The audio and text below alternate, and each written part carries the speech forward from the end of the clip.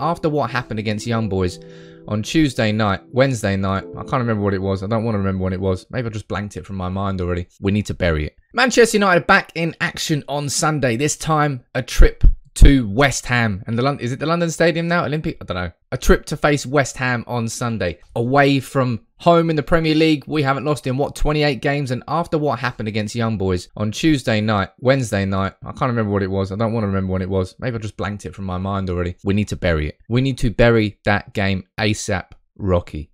It was a abysmal overall performance, an abysmal result. And Man United right now in the Premier League, we're top of the Premier League. Let's get back to positivity. Let's get back to winning ways and hopefully back to a win against West Ham. This is going to be my predicted 11 from the game, following comments from Solskjaer in his pre-match press conference. And let's dive straight into it. Of course, De Gea is going to start. Henderson got his first minutes under his belt playing for the under-23s against Arsenal. He's still a while away from fitness, and with De Gea in the form that he's in at the moment, he's probably going to struggle to get back into this team. De Gea really is looking good. I think he'll probably be busy against West Ham. West Ham are decent, ladies and gentlemen. Under Moyes, I thought it was a bit of a flash in the pan last year. They're looking very good at the start of this year. I expect them to do well again. This is probably the toughest game that we've got this month, I think anyway. Moving on to the defence. It's set. Our defence is set now. It's Shaw, it's Wan-Bissaka as the fullbacks, it's Maguire and it's Varane. Simple. Simples.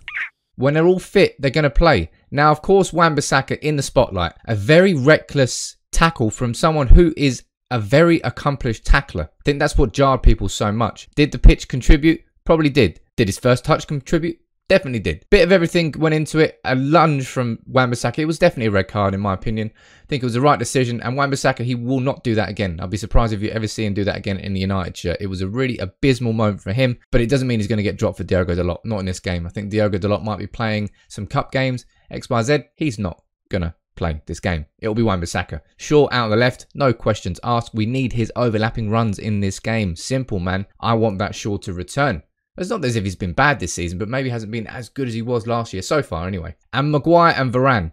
When Varane came on against Young Boys, I genuinely lost count of the amount of times he cleared the ball in the first like 15-20 minutes. He was there on on the end of every single cross. He was superb and he was absolutely world class against Newcastle. I know that Ronaldo took the headlines, rightly scored 2 on his return to Old Trafford, but Raphael Varane was genuinely on a different level. And I'm so excited to see how this partnership continues to grow and develop. Maguire and Varane together. Easily the best centre-back partnership we've had in a long time. As I said, they're going to be busy. I think Antonio is banned for this game, which is good because he is West Ham's most impressive player. Maybe not the best way to describe him, but he's a real threat. Obviously, they're still going to pose a threat. And this is the issue. And this is why we need our back five to be very solid. But again, like every single week with United now, the questions lie in midfield and the question marks lie up front. But before I do move on to that, I want to say a big thank you to OneFootball for sponsoring this video. Big thank you to the whole community, for everybody, for bringing the sponsors back. Come on.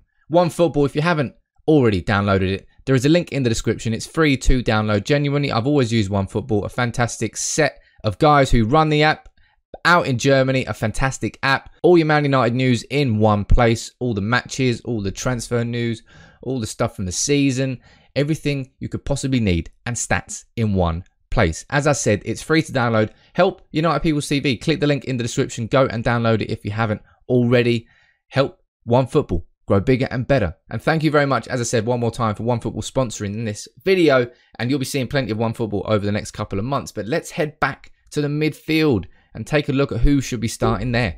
Now, this is the crunch point for United. Donut FC, who's playing in midfield this week? It's almost like just a weekly sketch show that United are involved in. I want it to be Scott McTominay. I really, really want it to be Scott McTominay. And there is a chance that it could be. But I predict it's going to be Matic and Fred. I'll explain both positions.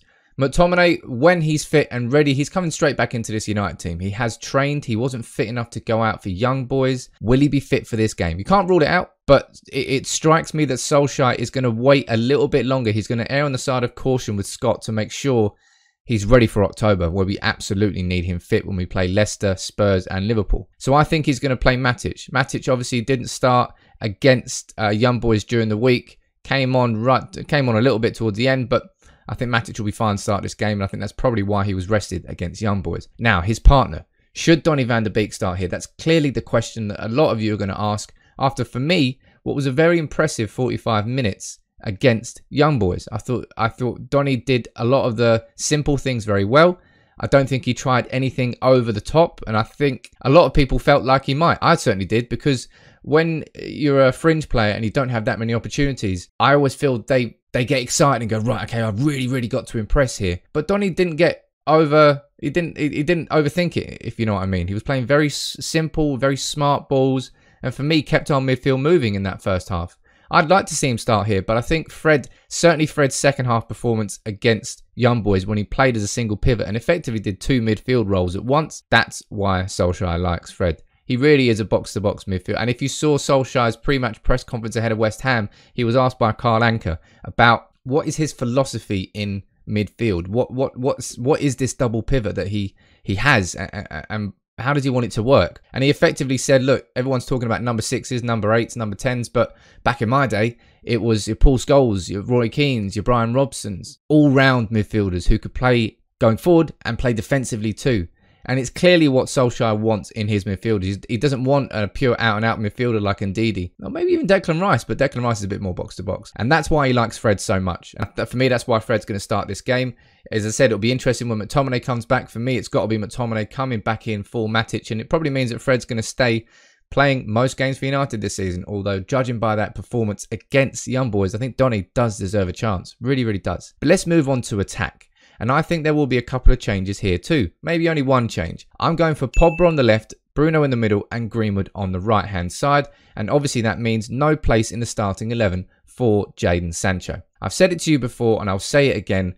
I want Ole Gunnar Solskjaer to pick his players on form. On form only, not by the name on the back of their shirt. That counts for Pogba, Bruno, Ronaldo, anybody. And for me, Jadon Sancho hasn't had the most electrifying starts to his United career, and that's being polite. He's struggled, and I don't think Sancho should start here. I think it should be Pogba on the left and Greenwood, arguably the man most in form, alongside Ronaldo, who of course is starting up front. Greenwood on the right hand side. I want to see him there instead of Jadon Sancho, just for this game. Maybe not, I'm not saying forever.